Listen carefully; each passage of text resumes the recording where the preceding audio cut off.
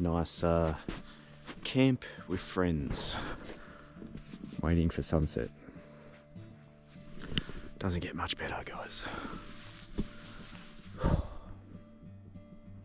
It always obviously makes sense to do your scouting during the day, but honestly, and I have been doing that, but I just find it hard because I like to react to light. So I find it hard to have enjoyment finding potential comps and thinking about later on.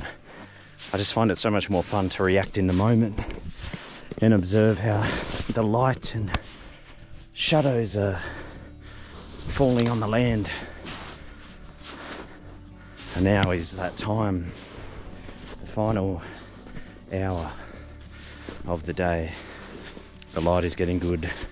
Now you can feel the inspiration and start to find potential frames and even get the frames. In the mountain valleys, sunset is not always the best time. Just depends what the light's doing and how it interacts with the landscape. Sunset's good when you have cloud to get the light and colour on that cloud, but often it could be 20 minutes, half an hour before when it's really nice. At least when you cut some tracks in like this, it's easier on the way back. The light meter. Nice flow here of the landscape. It's looking for a way to flow and get the eye towards the peak. How's that? Need to keep this snow clean, so we'll take a wide loop up the top here and then we'll try and look down the gully. That just looks epic.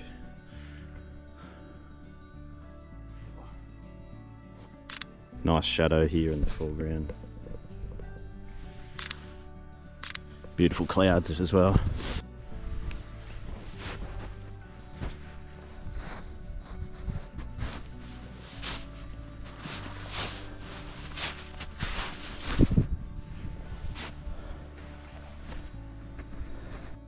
People ask about photographing snow. One of the main things really, in my opinion, is just let the light drop off at 90%. Then you have a small amount of light on there with shadows. See here, it's happening. So as the sun gets on that lower angle, we get some depth in the snow. It's not just flat white, and it's obviously not too bright. It's probably another 10 minutes here, and it'll be just right. Look at that light.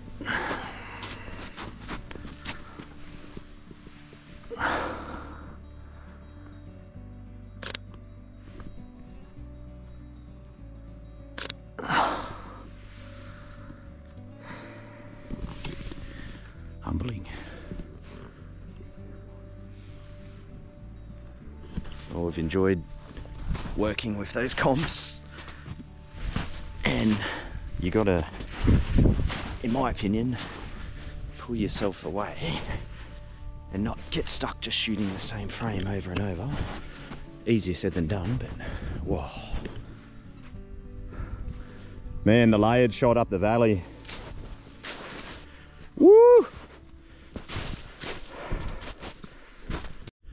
The valley looks down there. Just got enough atmosphere to get the separation.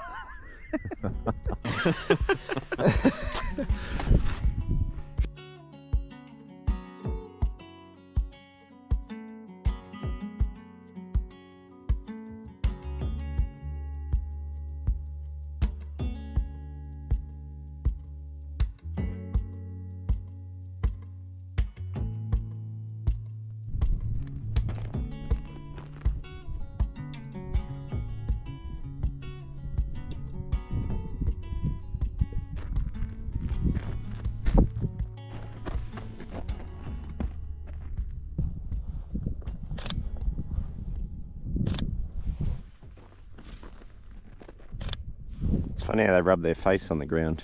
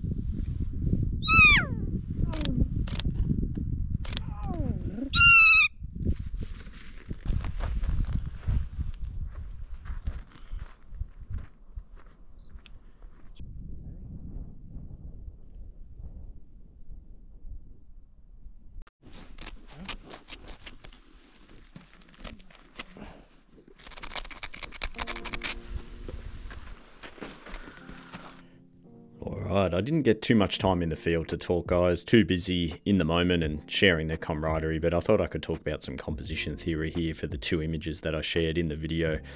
This first one of this valley view, let's talk about that. As always, the main focal point I'm generally placing in the centralized part of the frame. So the main focal point for this one is leading through to the mountain back here, the beautiful layering and atmosphere. I put that in the centralized part so I'm not imbalancing the frame or throwing the eye off the edge of the image. A valley always works well with balance because you just often have the ridge lines and you can compose these to be flowing either side, which is what we've got here. So you can see again everything leading into that centralized point. So what's the lower part of the image all about? Well, it's obviously a layered shot. Layers are how we create a sense of depth. And what really drew me in initially was just this frame back here. I did take a few images tighter with the telephoto, just like that. It was almost just a little bit too simple for me. I'm just a sucker for adding more details and getting progressively closer and closer to the viewer, if I can. And it's always a balancing act if it's too much. In this case, I feel like it worked.